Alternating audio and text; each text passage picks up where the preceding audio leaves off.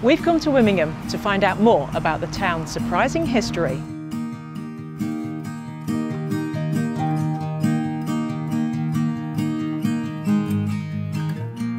When we look at the last 1,000, even 2,000, and even going back 3,000 or 4,000 years, we can see that the history of Immingham is linked very much with the river.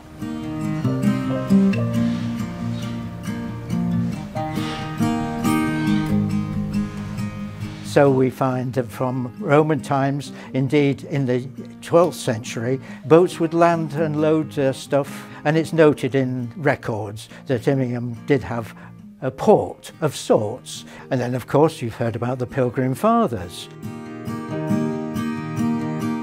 They sailed from here as part of their journey. Most of the Pilgrim Fathers came from Nottinghamshire and Derbyshire. Some of the ladies and the children sheltered in what was the porch at the church. There are lots of links to the Pilgrim Fathers in Immingham. Lots of our streets are named after the Pilgrim Fathers, and obviously the museum, we set up displays in the museum to commemorate the 400th anniversary a few years ago.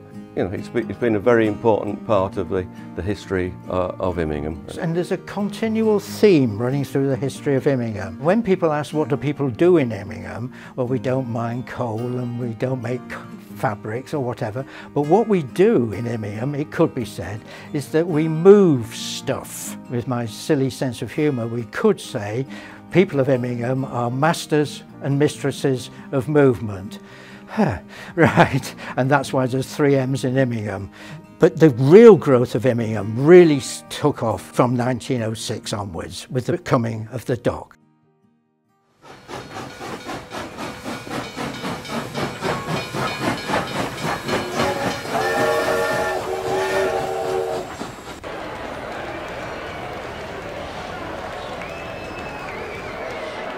The story we want to tell here is about the critical importance of the railways to the making of Immingham.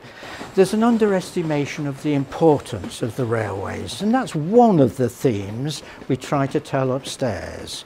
The second is the dynamic nature of Immingham. Immingham has always been at the forefront of developments. The railway company, the Manchester, Sheffield and Lincolnshire Railway, built and developed Grimsby docks for fish and also for commercial trade, particularly coal exports. But there was a problem with Grimsby, and that was the deep water channel. Anybody who's been to Cleethorpes, invariably the tide's out, so ships had a bit of a difficult time trying to get in. But the railway company realised that the deep water channel touched the coast at Immingham. So when the tide's out, there's still deep water. Finally, the decision was made to build the docks here. So, 1906, they started building the dock. What they did with the clay, the millions of tons of thick boulder clay, very cleverly, they spread it out on the marsh to stabilise and raise the marsh. So they had a wonderful flat pad to build one of the most modern, efficient docks in the country. The 3rd biggest rail freight yard in the world was built here in Immingham. And to use that famous phrase, not a lot of people know that. But even more than that, they built a power station on the dock. This is 1906. Electricity is only just beginning to get going. You could say this Immingham was one of the world's first electric docks. Then when the migrant workers left after building the dock, we needed lots of workers to drive the trains, handle the freight and so on. Where did they come from? Remember, there's only 200 or so people living in Immingham. Where did they come from?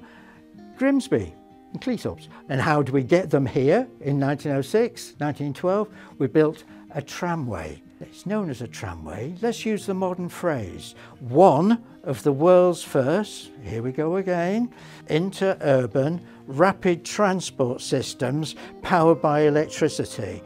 Oh boy, this Immingham was right at the forefront of things, yeah? Talk about moving stuff. We were not only moving stuff, we were using the latest technology to move stuff. Immingham became one of the biggest ports by tonnage in the country. It's also the biggest rail freight operation by tonnage. Iron ore, coal, biomass. But the most exciting thing is what's beginning to happen now. There's talk of an electric motorway. This country's first electric motorway. There's talk of one of the world's first, possibly the world's first, bio-aviation fuel plant. Building wind turbines. The Freeport. When you add it all together, the next 5–10 years of Immingham, and let's use that phrase, watch this space.